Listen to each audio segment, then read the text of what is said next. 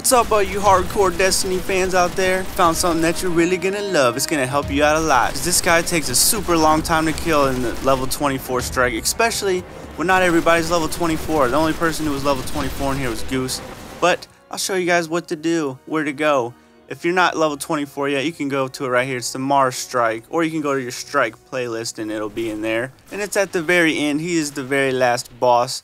And you can actually get to him really quick, and if you use this method you can actually get this strike done super quick, and it's a really good way to get gear because you can just run through this super fast with this little glitch. I'm going to teach you guys what to do.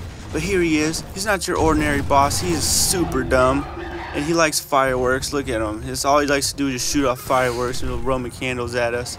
But we're going to take advantage of his dumbness and we're going to get him trapped in the corner, and we're just going to unload on his face. Yeah, right in his mouth, just like that. Because this way it takes forever, because you have to keep running from his fireworks, and if you just try to do it like this, it takes a long time. So you can sit here and try to do that all day, or you can do this method. Now each side of the room has a second level platform you can go onto, and each side has a one ramp that you can go up. This is not the right side because as you can see underneath there's no cover. So if you're in that side, go to the opposite corner of the room and there'll be this ramp. This is the one that you want to get to. Hi-yah! Oh, I tried to get them all. Oh well.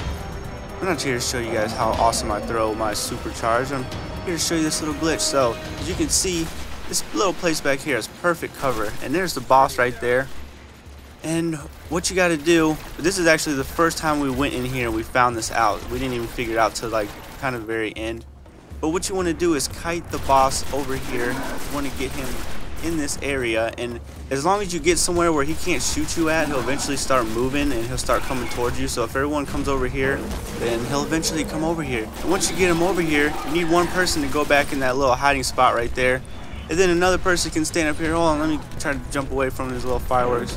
Man, he tries to get you a bunch, but he cannot kill Goose. Goose is down there right now and he cannot hit him at all, and Goose is sitting there just unloading on his face just like me. There are some things you gotta watch out for though. There's two things, especially if you're up here. Goose doesn't have to worry about anything. He's fine down there, and the boss will stay there the whole time as long as the Goose stays there. But oh, that's what you gotta watch for, the ads. They come up behind you. But you made a very bad mistake because I exterminate noobs with ease, just like this boss right here. Level 24 strike. I'm not even level 24 yet, and I kind of feel bad for him because he's so dumb. I'll just jump into his missile for him. That way he doesn't feel so dumb. Let him get some damage. But make sure you just pay attention to your back, because the ads are what you really gotta watch for. His fireworks aren't really a problem. I mean, watch this. Hey, Valus, try to hit me with your fireworks.